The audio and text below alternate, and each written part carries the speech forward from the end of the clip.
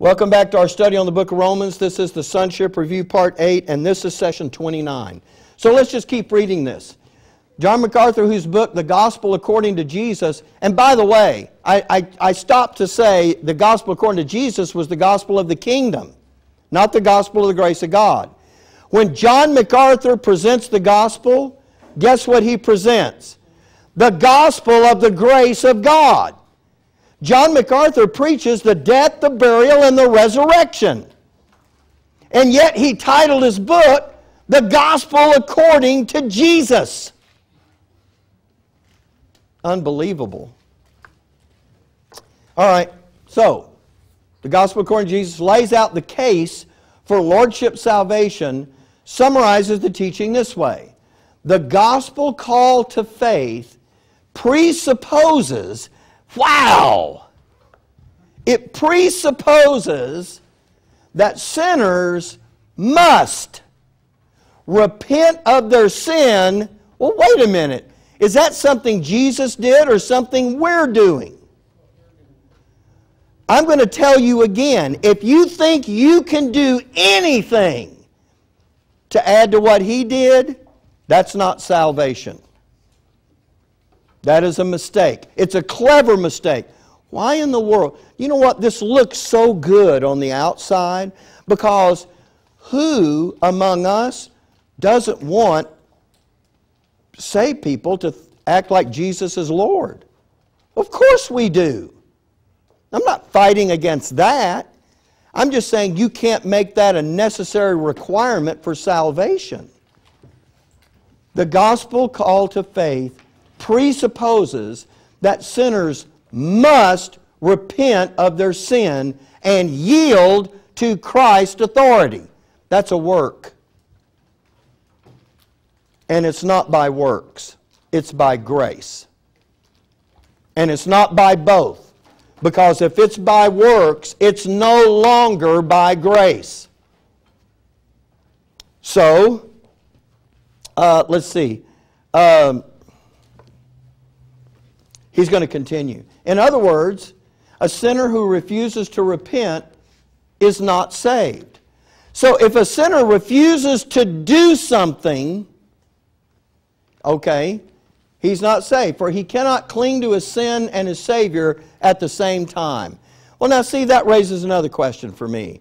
If you cannot cling to your sin and your Savior at the same time, then I have a question for you. Do Christians sin? So where do you draw the line? What do you mean he cannot cling to his sin? What does that mean? If it's salvation, I would think you'd want to define these terms pretty precisely, wouldn't you? If he cannot cling to his sin, what does that mean? He can't like his sin? Well, nobody does sin because they don't like it. It's because they do like it. What does he mean, cling to his sin? He can't cling to his sin and the Savior at the same time. See, that seems like a way to kind of phrase his argument without being precise about it. And so, clinging to sin, what do you think that means? Anybody got an idea? What is clinging to sin? Okay, and so here's my question. That's a good answer. It's repetitious sin. So here's my answer. How many times can you do it before all of a sudden you're not saved? Where's the line? Can you sin one? He's going to come along and say, oh, Christians do sin. So the question is, how much can you sin before suddenly you're not saved? That's interesting. I'd like to get a chapter and verse on it. But, okay, just raising the question here. And a sinner who rejects Christ's authority in his life does not have saving faith. For true faith encompasses a surrender to God. Thus, the gospel requires more than making an intellectual decision or mouthing a prayer. Well, I would agree that there is no magic in words. You cannot just say, Jesus saved me, And if you don't understand what that's about, that statement has no meaning to it. I get that. But he's saying it requires more than an intellectual decision. Well, I'm going to tell you what. Trusting what Jesus did, folks, is an intellectual decision. And that's it. You're either believing it and trusting in that, or you're trusting in something else. Or you're trusting in nothing at all. Thus, the gospel requires more than making an intellectual decision or mouthing a prayer. The gospel message is a call to discipleship. And this is where I say he is confusing the call to salvation with the call for service. Those are two separate issues. You cannot serve until after you are saved. So how can service be a requirement for salvation? It's like when I was a kid. First time I went into Sears, I was going to buy a washing machine. I hadn't been married very long. And I told the guy, I said, I want to buy the washing machine, and I want to buy it on credit. And he said, well, do you have credit? And I said, no, sir. And he said, well, to get credit, you have to have credit. I said, but if you don't have credit, and you need credit to get credit, how do you get credit? But I understood what he was saying, don't you? We want to see a track record of what you've done before in order to extend you credit. But if you've never had a track record, somebody has to suspend that. Right? Were you going to say something, Linda?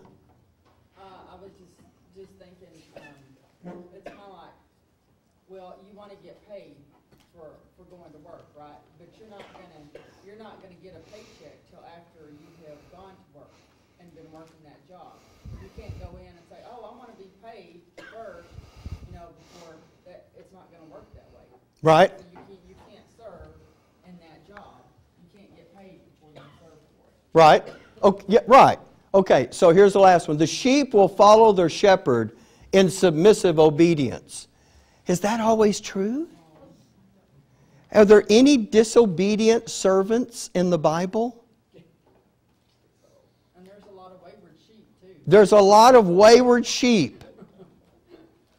See, you understand the danger in this? Here's a guy, look, this is the kind of thing that makes people say, you know what, when their life kind of runs off the rails, you know what they do? They go, I must not be saved. So you know what they do? I remember when I was pastoring in Glen Rose, there was a Baptist church there in Glen Rose, and the guy who was pastoring it was a Calvinist. This is real close to Calvinism. John MacArthur may be a Calvinist for all I know. I don't know for sure. But this is real close to Calvinism. If the sheep will follow the shepherd in submissive obedience. That's almost like if you're saved, you don't have any choice. This is what you'll do. And if you don't do it, then guess what? You didn't really get saved. This man evidently looked at that doctrine, and you know what he decided? He must not be saved. Calvinism's a tricky thing because are you part of the elect? I mean, if God elected you, how do you know you got elected? How do you know it's just not you pretending that you got saved? If God didn't elect you, you can't get saved no matter what. That's the Calvinists believe. So you know what? He's looking at his life and he's going, I must not be saved. So he gets up in the pulpit one Sunday morning and he goes, I got saved this week. And I need someone to baptize me. And if you don't want me to be your pastor, then I understand. But you need to decide what you want to do. So they said, oh no, we still want you to be our pastor and we'll baptize you. I'm thinking, all right, now just think about that. If you really and truly just now got saved, is that the person you want leading the group? See, that would be a babe in Christ, wouldn't it? Paul has a scripture over in Corinthians where he talks about lay hands on no man suddenly. He's not talking about don't go up and grab them. He's talking about Don't put them into a position of leadership until they have matured and demonstrated that maturity. Now look, here's what I believe. I believe the guy was already saved. But his screwball doctrine kept him from being sure of that. And you know what? That won't be the last time in his life that something will happen and he'll wonder, am I really saved? Because it's going to all be based on what he does, not on what Christ has done. You understand the difference in that? Big difference. It is not based on how faithful you are. Your salvation rests in how faithful he was. You know, that's almost like the law in respect. It is. Yeah, because, for instance, if you decide you can't keep that, which nobody can, you might just give up to the law. Exactly right. And do you know what you have then? Then you have people throwing in the towel and they're going, I tried that Christianity stuff, it doesn't work. And you have people being mad at God. I mean, there's all kinds of terrible things that happen because of these errors. Well, let me take you right on. Advocates of lordship salvation point to Jesus' repeated warnings to the religious hypocrites of his day as proof that simply agreeing to spiritual facts does not save a person. There must be a heart change. Well, wait a minute. It almost sounds like we're the one changing our heart. I thought God was the one that did that. There must be a heart change? Well, look. Advocates of lordship salvation point to Jesus' repeated warnings to the religious hypocrites of his day. What scriptures do you reckon they're in to try to get their doctrine here? They're over in the Gospels. They're talking about during the earthly ministry of Jesus. And I'll guarantee you, because we're going to see it, they don't understand the scriptures they're reading over there. So, Jesus emphasized the high cost of discipleship. Wait a minute. I thought we were talking about salvation.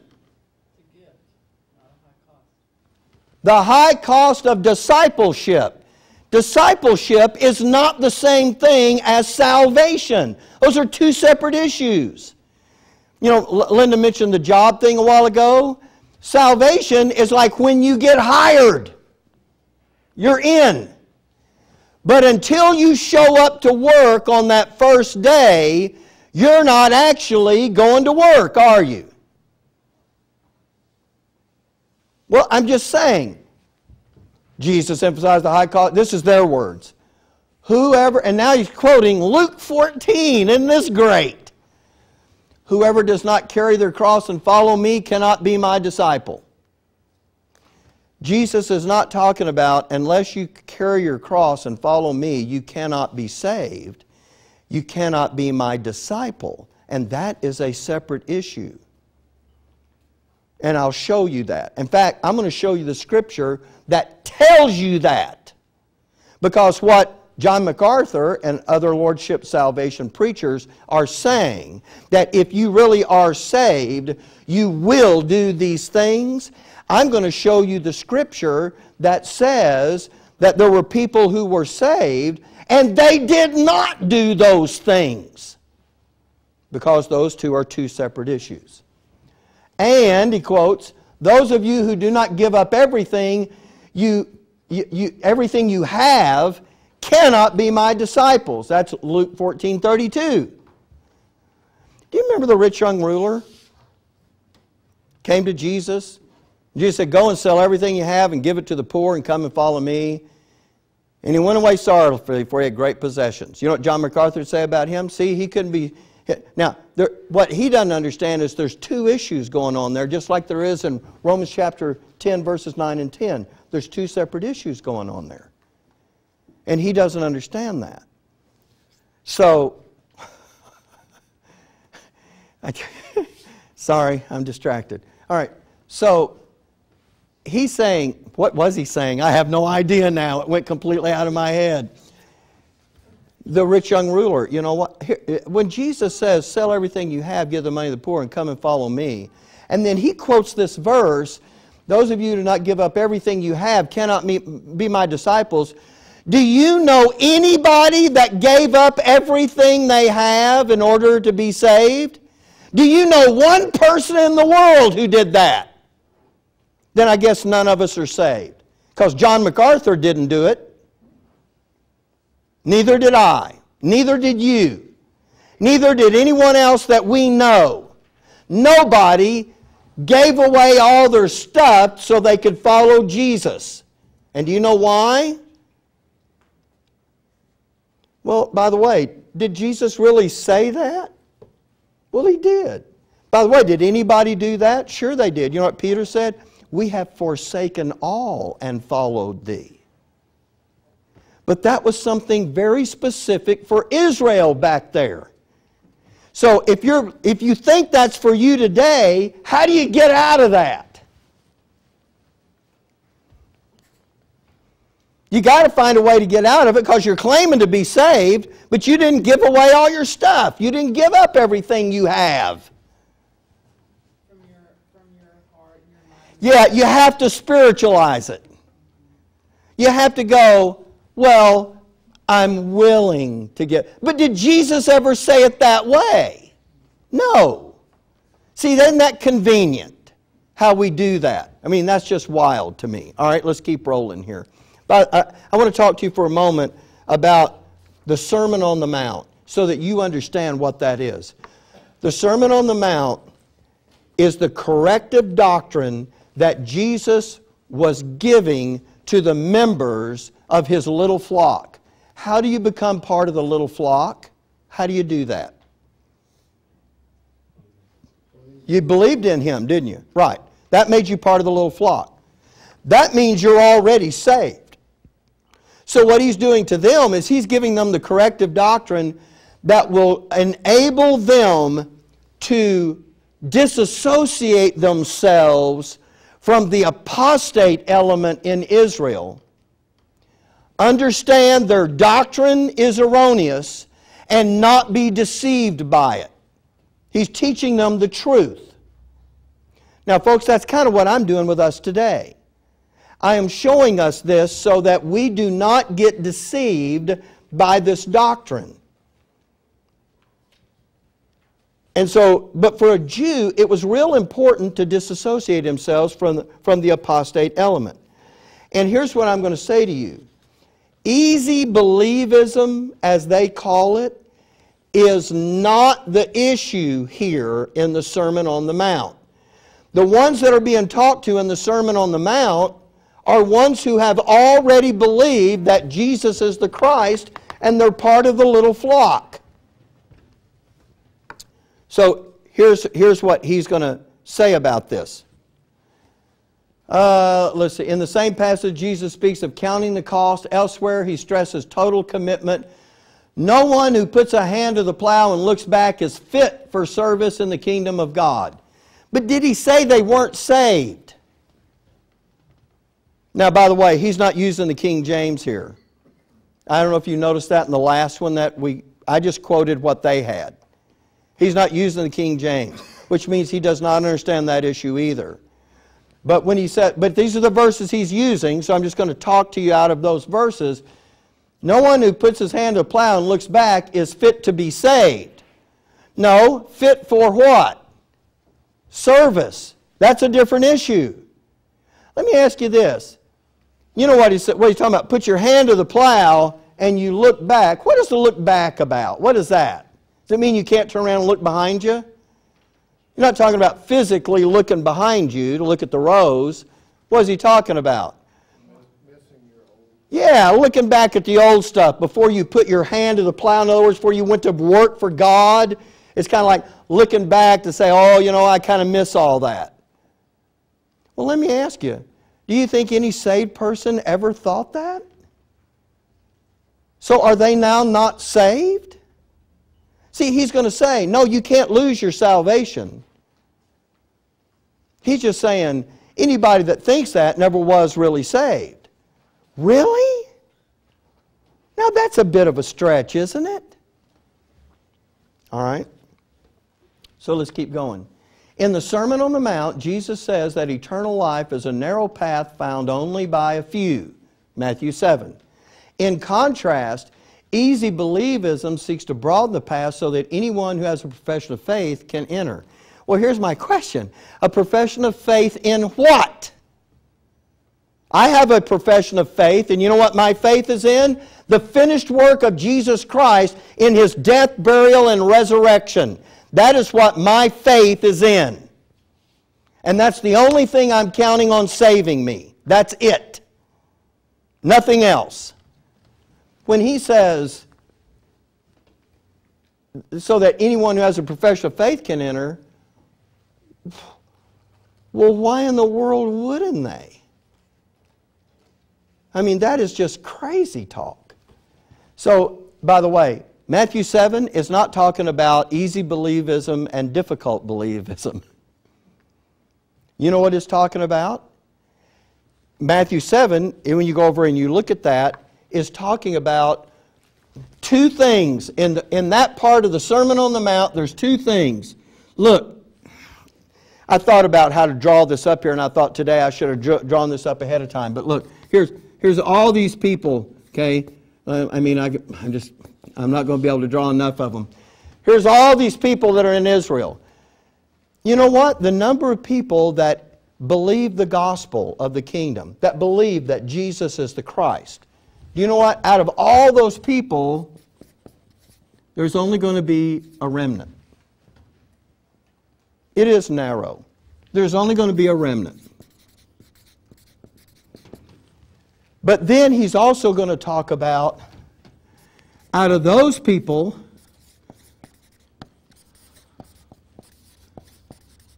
there's going to be a remnant of a remnant who do what?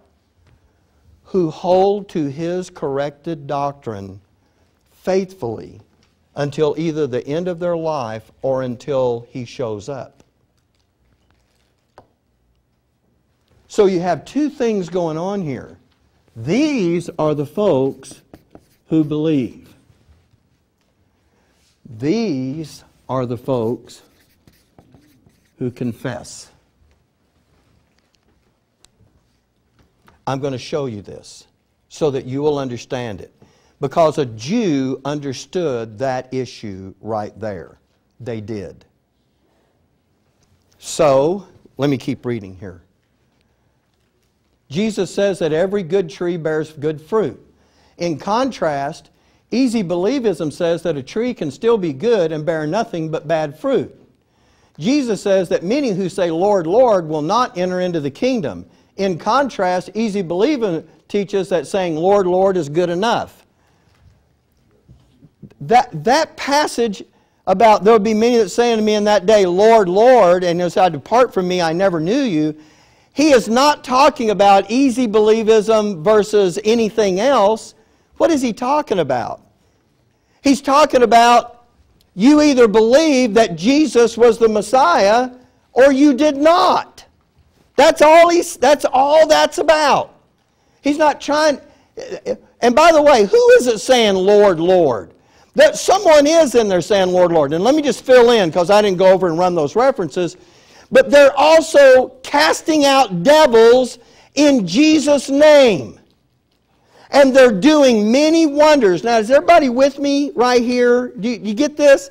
Here are some guys that are in there among the members of the little flock, and they're crying out to the Lord. They're casting out devils in His name. And remember what the Lord says, I'll say to them, depart from me, you workers of iniquity, I never knew you. Is it because they were easy believism guys? Because I got to tell you, if there's a guy, I mean, can we just be a Pentecostal church for a minute? Just for a minute. Mark's got the gift. Okay. So if there's a guy in our midst, and you know what he's doing? He's performing wonders in front of everybody. And he's casting out devils in the name of the Lord. You know what John MacArthur would do if he was standing there, if he was part of that group? He would say, you know what? He's demonstrating the fact that he has been saved. That's what he'd say, because the guy evidently, is doing all the works. Right? Here's who these guys are.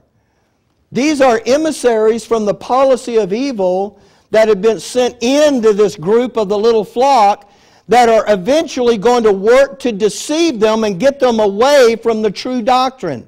But in order to gain everybody's trust, they're saying, Lord, Lord. Not because they really believe, but for deception purposes. And they're even, this is so clever. Satan is even going to allow these charlatans to cast out devils. I mean, that's his devils. But he's going to allow them to cast out devils because if they did, who could ever accuse them of not being with the Lord? Do you see how clever that is? These are the ones that's being talked about here. Here's what. He doesn't understand that there is going to be an infiltration of the little flock by these deceivers who are coming in to do, and they're going to perform wonders. If you're a member of the little flock, how hard is it for you going to be to look at that? I mean, let's use Mark, for example, because I love throwing him under the bus. So here's Mark, and we're in the, I was going to do a Pentecostal church, but let's just do it what it is. It's members of the little flock, because that's where he is over here. And Mark comes in, and he's talking about the Lord, and we see him casting out devils in the name of the Lord and doing many wonderful works in the name of the Lord. And then Eric goes over to Sandy after the service, and he says, I don't trust that Mark guy. And Sandy goes, wait a minute. That guy was casting out devils in Jesus' name. What do you mean you don't trust him? Eric goes, something shifty about that guy. And then Clinton would go, man, did you see those wonders he was performing? You know what the truth of the matter is? If Eric thought that, he'd be reluctant to even say it to anybody. Why? Because all the evidence is there that they're the real deal. In fact, Clinton may go, well, Eric, I didn't see you casting out any devils. I think you're jealous. Clinton does think that, by the way. So, look, how many Erics would likely be in that assembly? Not many. The way to know, huh? And after that, not any. That's right. Because you know what? Here's what they would do. They would look at all of that, and if all you're doing is judging by your eyes, you are going to be deceived. That's why the Lord gives them, and it's in the Scripture, a specific test that demonstrates whether these guys are, listen here, because here's the difference. Not are they easy believers, easy believism or not. He said, there's sheep and there's wolves in sheep's clothing. That's not contrasting easy believism with discipleship. That's contrasting Satan's emissaries who are looking to deceive and corrupt the little flock. They're not promoting easy believism. All they're doing is faking it with all of the wonders so that they will fool people and nobody can deny. So when that guy gets up and says, hey, the Lord has said this, and he changes the doctrine on them a little bit, they'll all look at what he has been and what he has done, and they'll go, well, I guess that's true. I guess that's true. That guy does a lot of things I can't do. Who am I to question him? Do you see the deceptive nature of that? So when John MacArthur says, Jesus said that many who say, Lord, Lord, will not enter the kingdom, he's not talking about because all they had was faith. That's a group of people who never had faith. They were just looking to infiltrate. They were exactly what Jesus said they are. Wolves in sheep's clothing. I wonder how come he didn't put that part in there when he was explaining this verse. You know why? Because it doesn't work with the truth he's trying to present. So he says, in contrast, easy believing teaches that Lord, Lord is good enough. I don't know anybody that teaches that. Those guys come in and when they go, Lord, Lord, I'm looking at that and I'm going, that ain't good enough. Because you're just doing it to deceive everybody. That's not really, that argument, that's a little bit dishonest, is what that is. I think they really think that, but it's a dishonest argument. I know the deal went off, so we'll stop and we'll take a break. Now we're almost done with this, but what I want to do now is just take you through a few of the verses that they're looking at to prove this, and then I'm going to end it with, I'm going to take you to the places in your Bible that show you there are people who believe, but they are not willing to commit. John MacArthur would say they're not really saved, but that is not what Jesus said about them, and that is not what the Bible says about them. Okay, we'll stop here and take a break.